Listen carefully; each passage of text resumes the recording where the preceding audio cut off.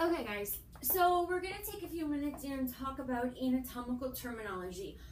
Please excuse the surroundings. The lab is being used right now, so we're going to make the video in my office. Anatomical terminology is the technical language that we use in the sciences, like in anatomy and physiology, as well as in the medical field. And this gives us one consistent language so that scientists and educators and healthcare practitioners can communicate clearly about the body, all using the same scientific language. Now what this means for you is that you have to memorize completely new terms for the different body parts. For example, this is no longer your nose, this is nasal. And this is not your eye, this is orbital or ophthalmic. So we'll utilize all of these new terms when we talk about the different body parts. We also have directional terms.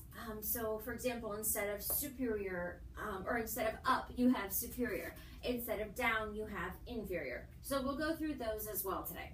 Let's start with the anatomical regions and parts. This, instead of your head, is now cephalic. So the entire head region is referred to as cephalic. Now we can split that up into cranial and facial. Cranial refers to the skull, which is the cranium. So that's from your eyebrows and then back around the back of your head. This whole section is cranial. Now we can split that up into frontal, meaning the very front here where your forehead is, and then occipital is the back here, the very back of your head. And learning these terms is going to help you guys out later when you do the bones, because the names often correspond to the bones that are underneath. So for example, this is your frontal bone, this is your occipital bone. We'll also see that very frequently with the blood vessels and nerves as well. So it's helpful to really memorize and learn these terms. Again, your head is cephalic, the skull is cranial, right here your forehead is frontal, the back of the skull is occipital. Then when we look at the facial region, we can break the facial region up into different sections. So where your nose is here, this is nasal. The eye is orbital or ophthalmic. The mouth is oral. The cheeks are buccal. The ear is otic.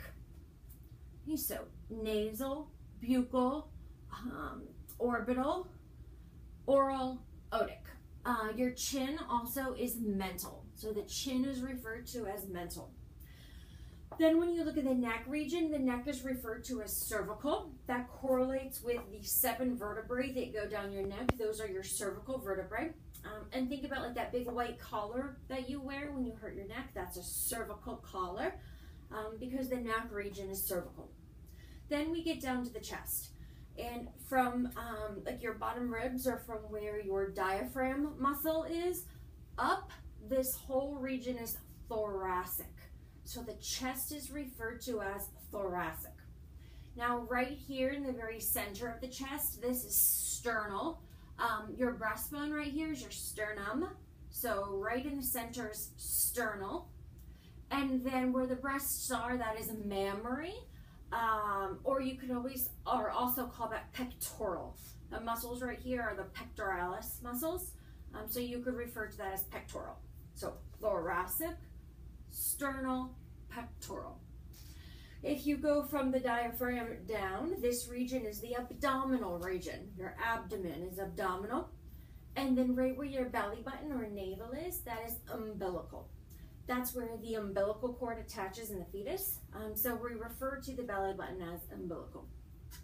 Down below the abdomen, so this region right here is pelvic, right inside your pelvis or hips, is pelvic. Where the genitals are located is pubic, and then the hips are coxal.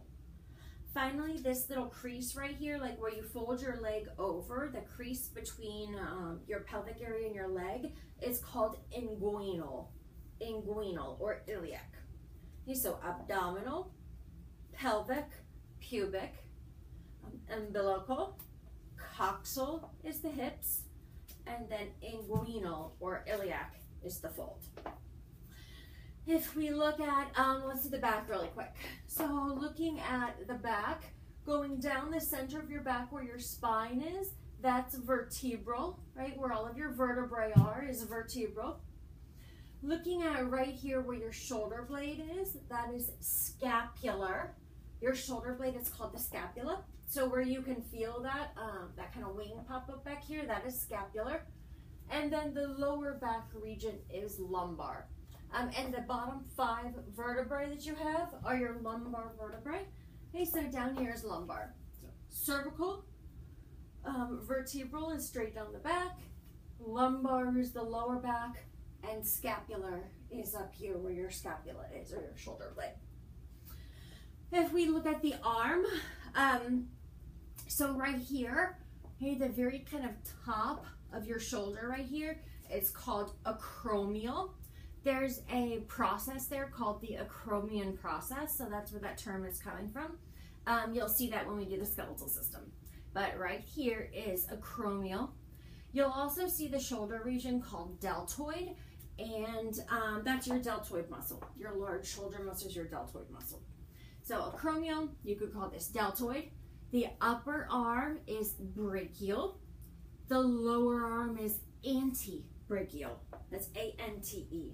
So brachial, antebrachial. When you look at the elbow, the entire elbow is referred to as cubital. And then the front of the elbow here is antecubital. The back of the elbow is olecranon, with an O, olecranon.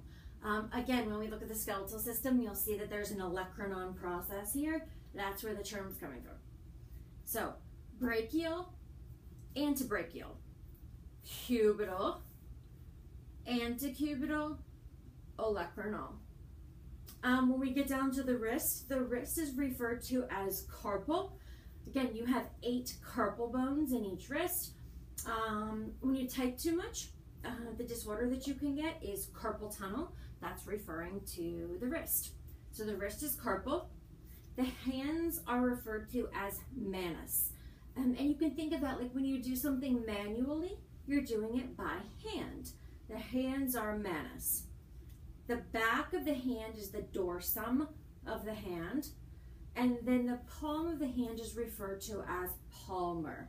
Okay, that's pretty easy. Palmar is the palm. Then the fingers are digital. You'll see the fingers and toes are always the same. They're both referred to as digital. You'll also see phalangeal.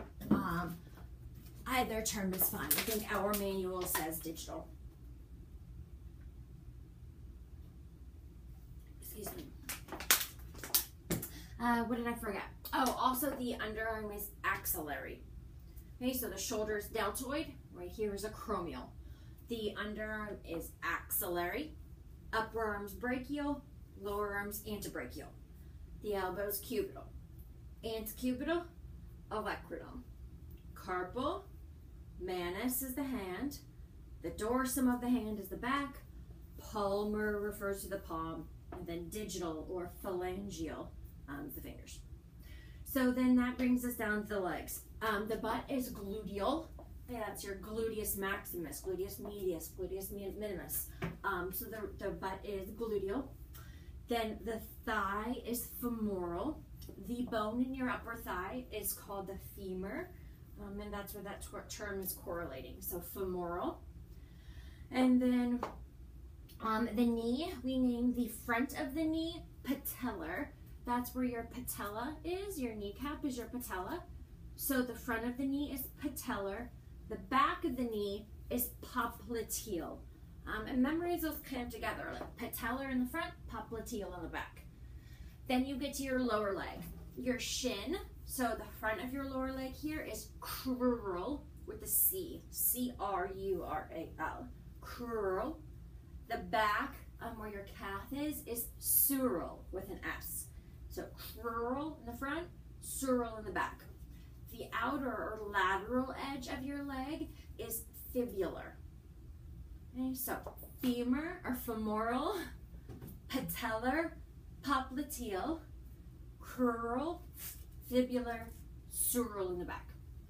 The ankle is tarsal. Okay, so carpal is the wrist, tarsal is the ankle. The foot itself is pedal. Makes sense. You pedal with your feet, right on a bike. The heel is calcaneal. The bone is the calcaneus. So the heel is calcaneal. And then the bottom of the foot is plantar, right? Like you plant your foot. The bottom of the foot's plantar. And then the toes, again, I said, are digits. So you call that digital or phalangeal works as well. Okay, so femoral, patellar, popliteal. Crural, fibular, sural. Tarsal, the foot is pedal, plantar's the bottom, calcaneal's the heel. Hopefully that helps. If you have any questions, let me know.